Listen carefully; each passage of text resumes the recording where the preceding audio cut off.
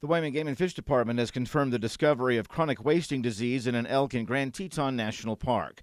The cow elk was harvested by a participant in the park's elk reduction program, and tissue samples were collected as part of the park's mandatory testing program. This is the first elk to test positive for CWD in northwest Wyoming and in close proximity to elk feed grounds. Wildlife managers say that while the positive test raises concern, it is also not surprising due to the steady progression of the disease westward across the state. A mule deer tested positive in Grand Teton National Park in 2018. A mule deer also tested positive for CWD in Star Valley in 2016, another in the Pinedale area in 2017, and 2 mule deer from the Wyoming Range tested positive for the disease in 2020.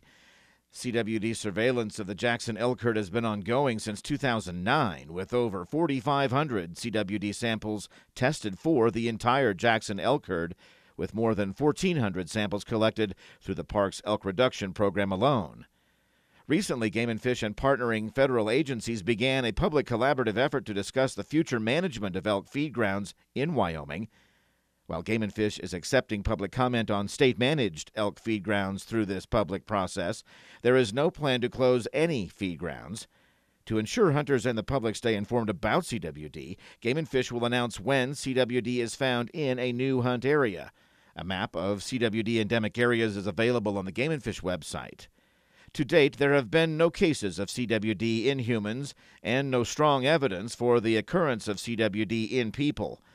Experimental studies raise the concern that CWD may pose a risk to humans and recommend humans prevent exposure. The Game and Fish and National Park Service follow the recommendation from the Centers for Disease Control and Prevention and the World Health Organization that hunters not consume any animal that is obviously ill or tests positive for CWD. For more information on chronic wasting disease, visit the Wyoming Game and Fish Department website.